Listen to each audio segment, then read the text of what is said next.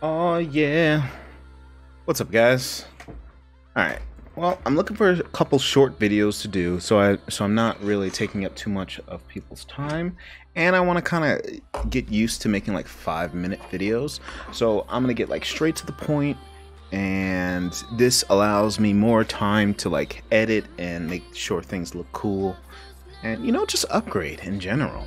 Because I want to stay consistent with this. So let's get right into it. So, Infernis, difficulty 8.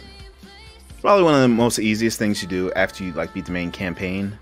Once you can do solid like Chronos 6 or 7 or something like that, and you finish the campaign, you can kind of, or Chronos 10, whichever, you can kind of go straight to 8. This is pretty easy, but later, end game level, you want to kind of farm it super fast, just super fast. You want to, if you're doing bounties or something like that, you want to be able to bang it out super quickly.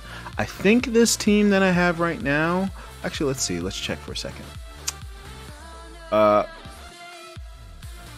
For most of my clips, I'm gonna take out Gaius, mainly because he just makes things a lot easier. So let's look at my record. Right now, I'm sitting at, for Infernis, if this will stop swiping, it's 34 seconds, which is not that bad. And this is the exact team that I think is up there. Yeah. So it's all flow. Flow does a lot of damage to Infernis. I don't know if you notice, but flow does more damage to the fire type of Sonic Miracle. So we're going to go straight into it. I'm going to take out Gaius. It was at 34 seconds. Let's see what we can do with... I need another flow person. Let's see. She's cool. Circuit. I want someone easy. Because not everyone has Gaius, and I was fortunate enough to get him. So, instead of picking a 5-star, I'm going to go ahead... I mean, it doesn't need to be flow, but that's kind of the theme that I'm going for this video. So, let's do Circuit. Circuit's good because she puts poison stacks down, and poison stacks build up, which is 4% of your health. So every poison stack that goes off is 4, 8%, 16, stuff like that. 12. Alright, so just to show you my builds. Alright, we've gone over him in a couple of... usually he's comboed the best with his twin brother, but the reason why I have him here now by himself is because he has a 30% lead. For Ritual Miracles, Sonic, Sin Desolate Lands, Sentinel Hunt, stuff like that. Actually, I didn't know that Sentinel Hunt was there. That's cool. So I have him on crit damage, attack, yes. And then what do I have Circuit as? I don't think I built her correctly.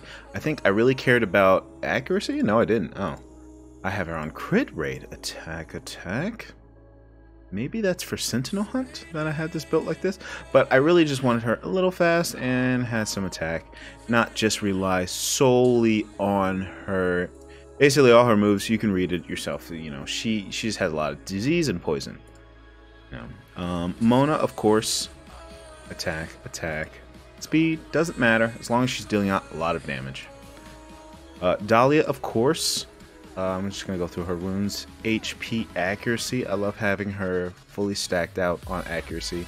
Some people build her attack, which I could, but usually I just wanted her fast and accuracy really high because I use her for a lot of things. I need her to stay alive. The most OP person for this is Meng Po, whichever. She is awesome. Those stacks that she puts Netherbloom is, you can read it yourself. It like from her main move that puts it 5 times on them, and then the fact that she attacks 2 random enemies and still applies Netherbloom stacks, and then when they explode, I think it's what is it? Okay, this blast deals damage equal to 85% of the caster's attack damage. So every single explosion, that it based off of how much attack that I give her, I have about around 3,500. Yeah, 3,500. And yeah, let's see how it goes without Gaius. And it will just load forever and never take us into what we want to see. All right. Of course, we have our cutscenes, of course, for Dahlia. A little laggy, but that's all right. As long as... What's cool is that they only have 1 round before the main boss. Let's just let it rock, just so you guys can see it happen. We have speed down, which is obviously good. You can see the little head at the bottom. What? Oh, this was on difficulty 1. I was like, what in the name? I was like, new record. Okay, let's go back to 8.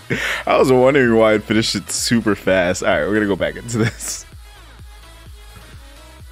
All right, cool. This seems more likely. There we go. We got Cirquette doing her thing, shaking her body, and sending out some poison for everybody. Poison stacks all around. Then we got the Nether Bloom, Rain Hell. Cool.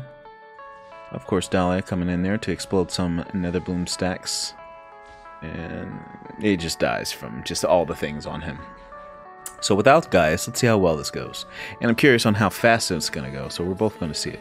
We have the stacks, the poison stacks, and the Nether Bloom stacks adding up, exploding. Slow from Dahlia. And of course, some crit damage straight from Mona. This isn't really AP focused, how I normally have a lot of my Sonic miracles. So I'm wondering if this is going to do terrible. Of course, he does a lot of damage. I think he's just gonna die from the amount of... Yeah, exactly. So there's so many stacks. He gets to go once, which isn't enough damage to kill the whole team. Of course, we have Dahlia at the end posing. Victory screen. 56 seconds. Not bad.